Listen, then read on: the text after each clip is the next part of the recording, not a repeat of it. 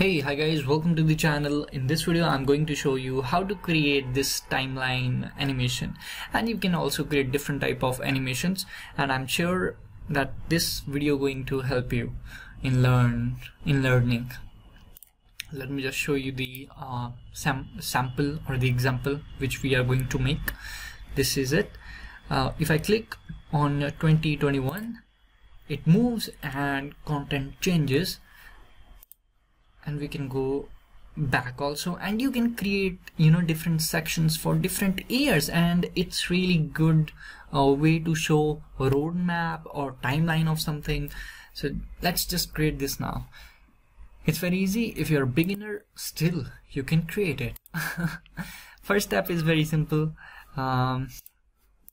Create the I genuinely don't know how to create those. Okay, go to design. First create your canvas. I will make web canvas. This can take little time, but believe me, trust me, it will be really easy. First thing is we have to make our main page. So I will just make it. I will not focus on too much on designing. I will just going to explain you that working thing. Here is a red color, then here will be a text. Hi guys, how are you? Hi guys, how are you? This is my text for you guys. This will be our text. And now let's create this timeline thing. So you can create this vertically, horizontally, it's all up to you how you want to create it. I will make this vertically, and your task will be create this timeline horizontally or make different type of shape. Let's just make it. This will be a thin line, and then I will create circle. This is a bulky circle, yeah. And here I will write down 1976. Oh, it's too much. 1976. And on bottom I will write down 2021. That's it. And whenever this circle is on any year, that number should be more highlighted. So let's just highlight this, and it's little faded, the 2021. That's it. This is all. Now I know this looks ugly, but still. Now next thing is we have to create the second page now. So if you're familiar with the animations, in that case what we're gonna do, we have to create all the green sections component on this red one first. So let's do it. So what I wanted a green background, so I will just make a rectangle, and I will give this a green color like this, and put this background on the bottom and name it as a green. I'm naming this just for you guys. Okay, that this thing is ready now.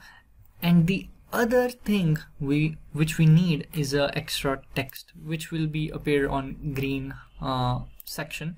I will just write comments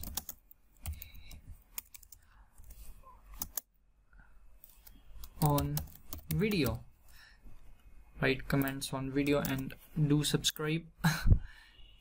I will just increase the text, and let's put this here.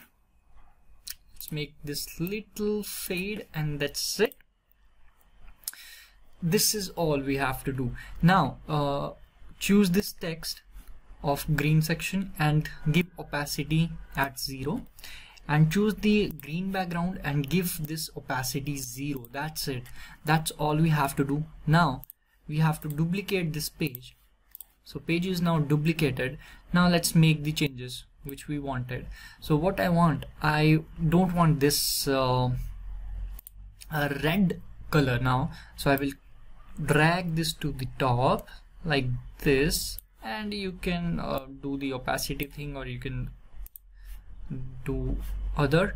And now I will drag this text also on the top, and I will give this opacity 0.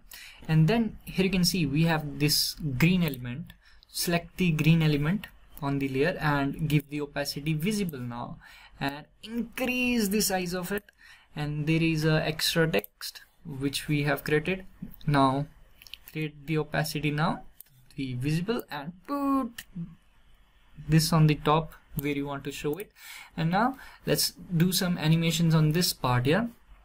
So what I wanted this circle to go down on 2021, and do this and fade the color of this 9076, and choose the 2021 and increase the opacity. That's it. That's all we have to do. But still it's not going to work. Go to prototype not crocodile, prototype.